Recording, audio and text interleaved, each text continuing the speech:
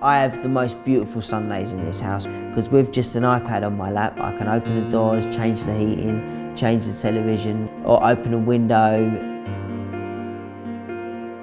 To incorporate it into your own home and to live with it, it's amazing. I'm really lucky, you know. Everyone comes through my front door and there's a very good first impression.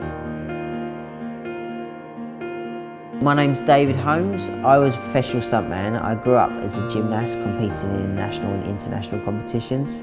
At the age of 14, I'd done my first film, which was Lost in Space. Then I got called in to do the first broomstick test for Harry Potter. I got the lead stunt double role and got qualified as a professional stuntman 2 years later and was working up to my accident in 2009. My injury is a C7 tetraplegic. I have use of my arms, but I don't have any dexterity in my hands and fingers. The most disabling thing is environment.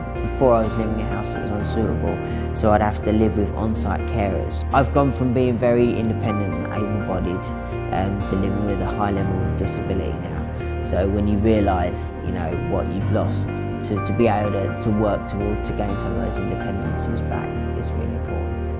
With like living in the chair, you have to think about bathing, getting to bed, access around. Now because of what we've designed here and the technology that I've got, in this house, yeah, my disability is not constantly ever present. I'd recommend Crestron for the ease of use, for the availability of being able to change it, be able to program whatever you want into it. The beauty about the Crestron system is it can incorporate loads of other third-party technologies. So some of my stuff in this house is Bang & Olufsen, and Crestron can talk to that. And you know, some of it's Apple-based, and the lighting systems can incorporate, the communication systems can incorporate the audio-visual systems. To have something that speaks unilaterally across all of those platforms is wonderful. Crestron's and the touchscreen technology has gained me that independence.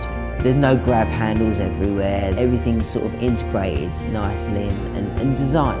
You know, there's nothing worse than you go to a disabled hotel room and everything looks really medical orientated and really disability orientated. It just makes you feel like, why are the rooms so nicely designed for able-bodied people, yet the disabled rooms are always a second thought. Why just because I'm disabled can't I have a designed house? That's what I thought, so I went for it. The first night I got in, the moment that everybody left and the front door closed and I was in the house on my own, and I put on a bit of Pavarotti, Ness and Dorma and just think, I get to live here now. It was a very special moment for me. Best piece of art I'll ever do is this house.